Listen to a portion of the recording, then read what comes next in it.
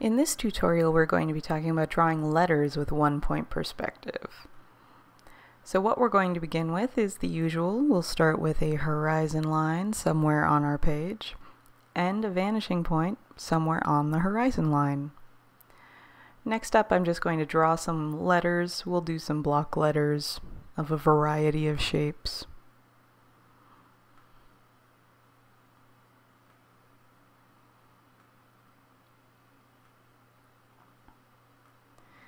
And I'll draw the S a little bit slower so that we can see how to do it for those of you that have a challenge with it. Usually I start with just a curve, then I do a curve right inside and make the S with that. Then I connect the rest of the line, staying in equal distance as I go around it. And I think we'll add in a Q for good measure.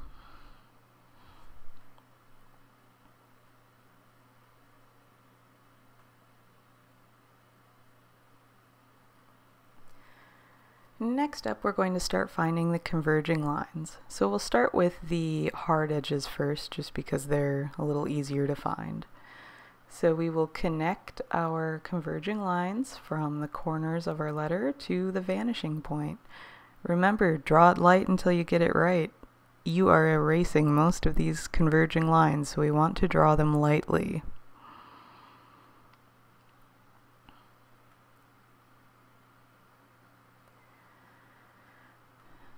And we'll see this back edge would be covered up by the letter anyway, so we don't need to draw that. So now we'll move on to the parallel lines. So we'll be parallel to the side of the letter. We'll drag our ruler out and stay in between the two converging lines there. Then we will line it up on the next side and connect it to that point where the parallel line meets the converging line, staying in between the two converging lines right there. And we'll just continue doing this around the entire letter.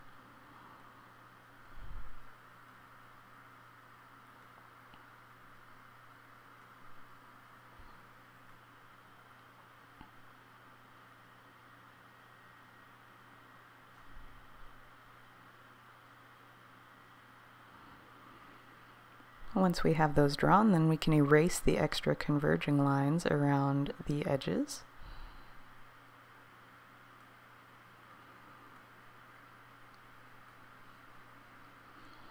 And we'll move on to the next letter. So the A is pretty similar to the L. We'll check all of the corners.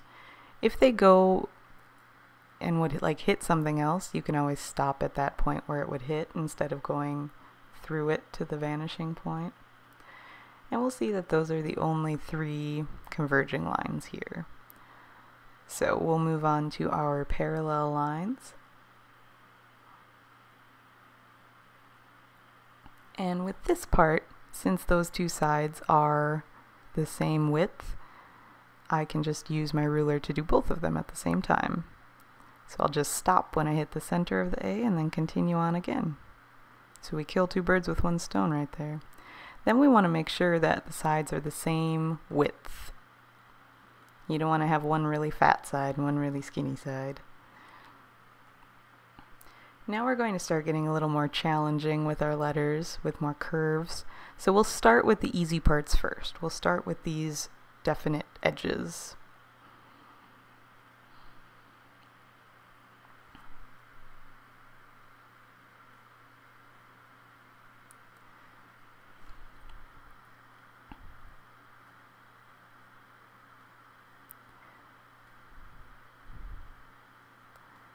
And I think we'll have one more on the inside of the tail of the Q. And so that'll just kind of stop right on the inside there. We don't need to continue. And now if you remember from the shapes video that you hopefully watched right before this, to find the edge, we're going to line the ruler up with the vanishing point and swing it towards the side of the letter. And we will draw our converging line right there. It won't go through the letter, it'll just brush the edge of it. We'll do the other side too, so line it up with the vanishing point and then slide it until it just touches the edge of the Q. So it doesn't go through the letter, it only goes along the side. And then remember, it's kind of like having an identical letter right behind it, so we're also going to have some inside of the Q. So we're going to follow those curves to make our parallel lines.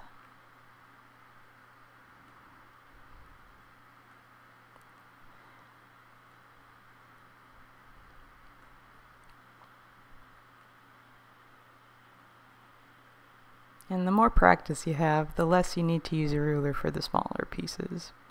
But I do recommend it when you're beginning.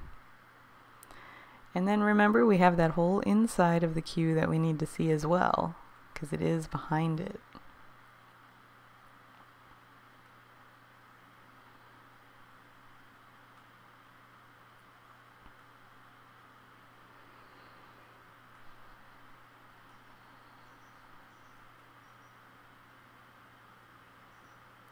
And while we move on to these other letters, I do want to talk a little bit about something with perspective.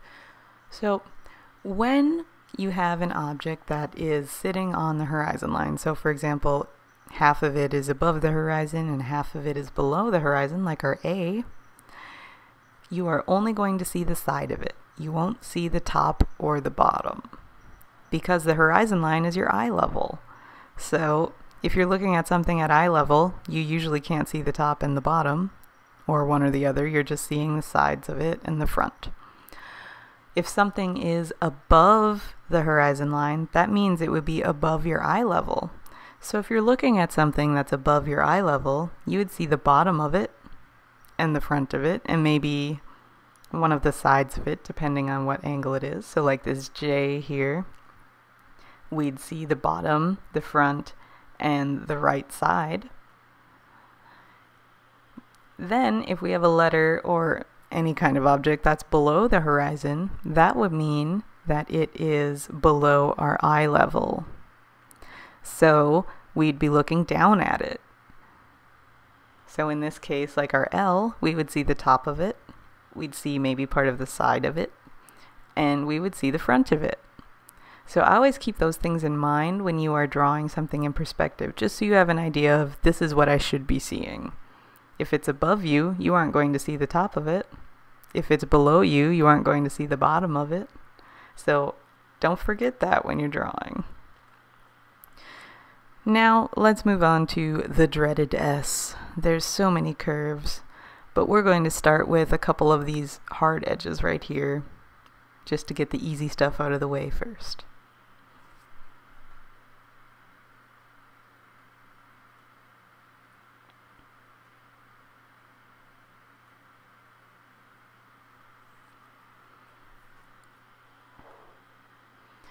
Now we're going to find one of those curvy edges. There's going to be about 3 of them that we'll actually see. Oh, looks like we missed a little point there. So we'll start at the vanishing point and we'll swing out till we hit an edge. So we'll have a little one there. We'll swing out till we hit that outside edge. And there's one more. We'll swing out to that edge. Alright, now we have those curving parallel lines.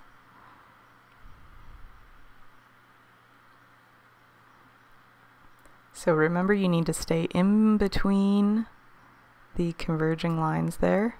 So don't go past them, you gotta stay in there. And then here, it's going to be a little on the inside of the shape.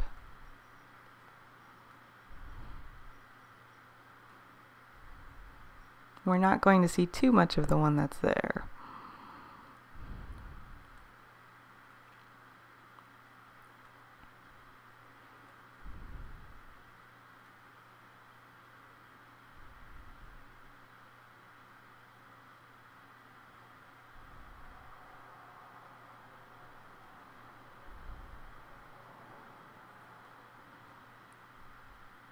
And what I think I'm going to do for the rest of this video is just draw a few more shapes really quickly.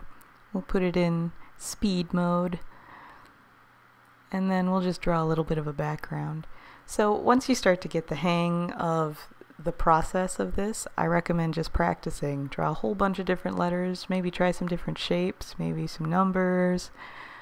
Maybe you want to make things really bumpy or wiggly. Challenge yourself. If you're not sure how to do it, just try it. If it doesn't work, ask someone around you. Maybe they'll know. So the key is to take some risks and try different things, because you might surprise yourself with what you discover.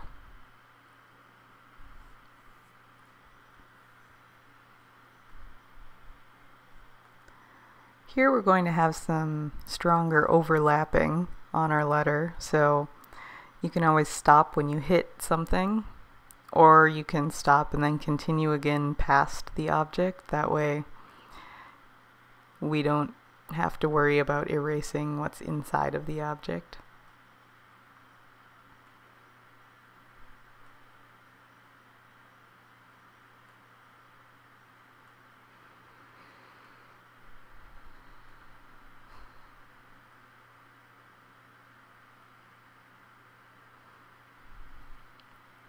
And, you know, I think I'm going to add some background here. Let's have some mountains.